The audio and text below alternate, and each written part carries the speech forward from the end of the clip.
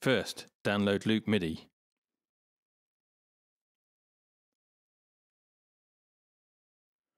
Once downloaded, unzip the setup and run the setup.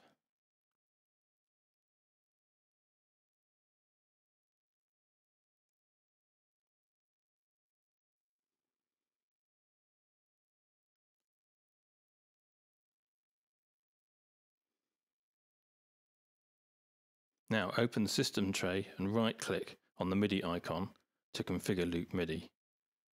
Add two ports, one called Into Live and one called OutOfLive.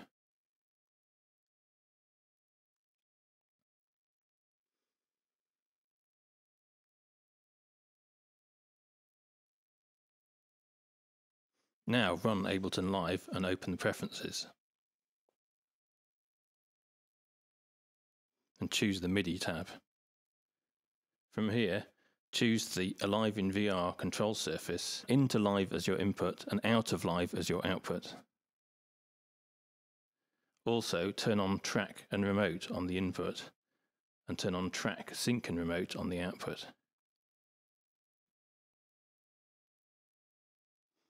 Now open the AliveIn VR app and click on the menu button on your controller and choose in the MIDI inputs OutOfLive and in the MIDI outputs Into Live.